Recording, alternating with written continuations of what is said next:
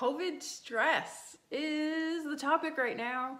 I can't even tell you how many people I've seen with symptoms all just related to COVID, whether it's because they're sitting on their computer all day long now, they're in Zoom meetings all day long, they're teachers and they're on Zoom all day long or whatever, or they're just not getting out anymore because of COVID. So it doesn't matter if you're sitting at your computer all day or if you're just not doing what you used to do all day, whether it's just like going to your friend's house, you're stressed and you're holding it probably in your neck and your shoulders, and that's what most of us do. So number one, just be aware. Turn on your awareness and chill out.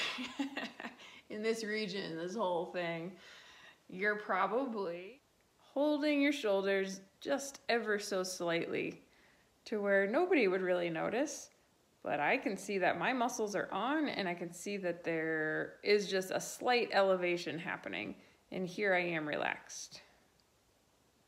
And there's a huge difference, and you probably don't even feel it yourself, but over time you're really gonna feel it, and it's gonna be the result. It's gonna result in a lot of pain through here, a lot of tightness, a lot of stiffness. You're gonna have decreased range of motion, turning, side bending. You're gonna notice that when you're driving and sleeping, you can wake up with tension headaches.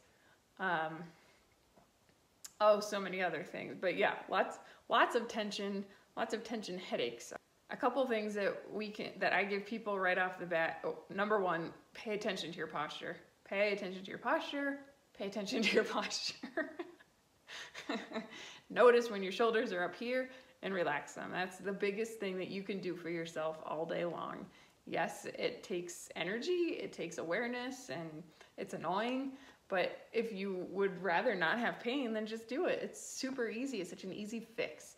The other thing is that if you're like at a computer all day long, you're always forward, you're in this position, and so it might not seem like terrible posture. It's not like this, but it's just enough that your shoulders are constantly rounded forward and your neck is slightly forward and your thoracic spine is now rounded forward. So get out of that posture. So here's my neutral, this is my good posture, and even my neck can come down. Tendency to do this. So get that head back down.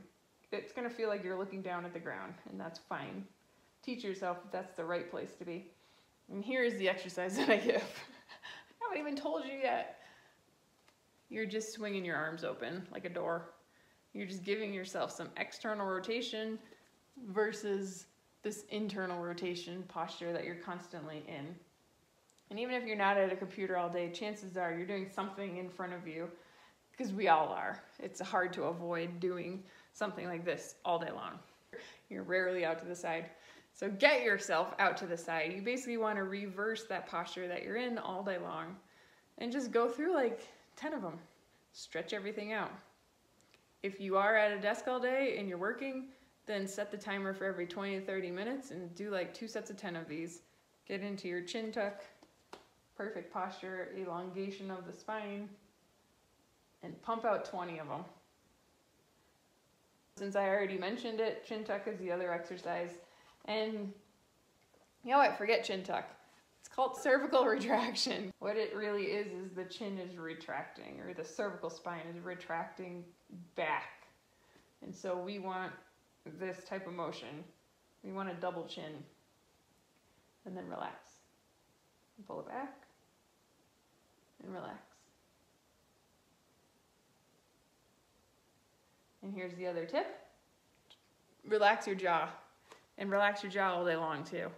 Notice if you clench your jaw. If you clench here, if you're here, then chances are you're also kind of biting down in the back. You might not grind your teeth, you might not like even be aware of it, but you might be holding tension here, and that creates shoulder pain, neck pain, headaches, all sorts of things, radiating symptoms. So much to pay attention to, but it's so easy to kind of fix.